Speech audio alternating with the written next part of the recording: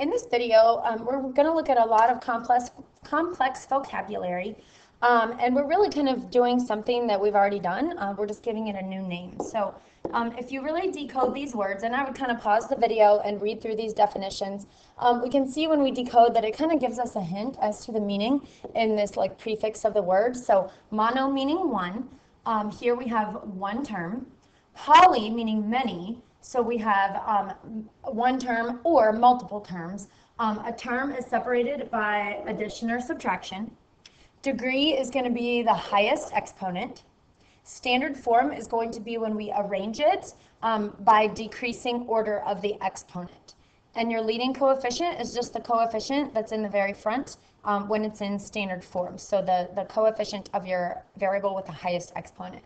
So again, pause if you need to read through these definitions. We can classify polynomials by their degree and by the number of terms. So we've seen linear. Linear means x is to the first power. We've seen that. Quadratic is x to the second, and so forth. We call it to the third cubic, fourth quartic, quintic. If it's x to the 0 power, remember that's a 1, which we call a constant because that's just a number. It's not a variable. And then if we look here on the right, we can classify by number of terms. So again, mono meaning one, so one term. Something like that is one term. A binomial is when we have something separated by addition or subtraction. So that is a binomial. Trinomial, we would add in a third term. So keep that in mind when we're classifying polynomials. So I'm going to keep that up on the board while we go through kind of the next problem here. So first, we're going to write this in standard form. And we're just rearranging it. So we're looking for that highest exponent. So we have 6x to the third, and then plus 9x squared. Finally, we're going to use our x to the first.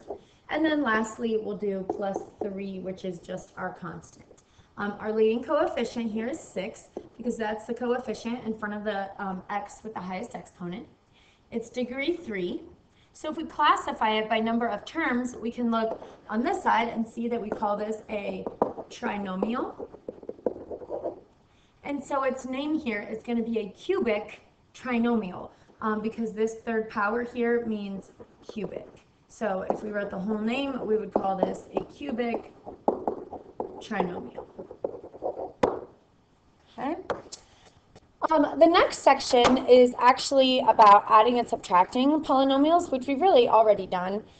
So just remember from way back in August, like terms are terms that have the same variable and the same exponent. And that's really all we're doing when we're adding polynomials. So again, poly means many.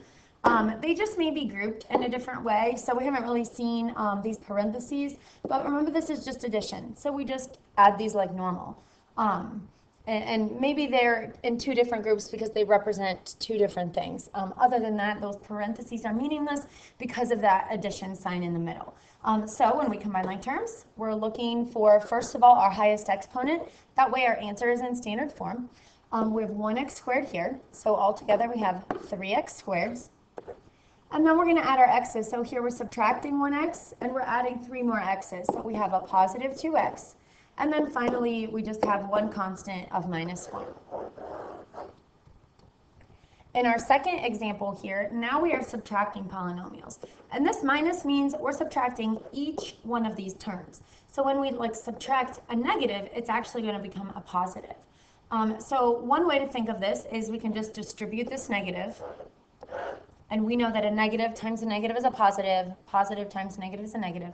Another way to do this is to think of there as being a 1 here, and we're really distributing a negative 1. So it's up to you on how you want to think about it. It does say subtracting, so I like to think of it, okay, we're going to subtract 3a to the 4th, and then we're going to subtract a negative 3a. And when we subtract a negative 3a, that becomes a positive, so we're really just adding 3a.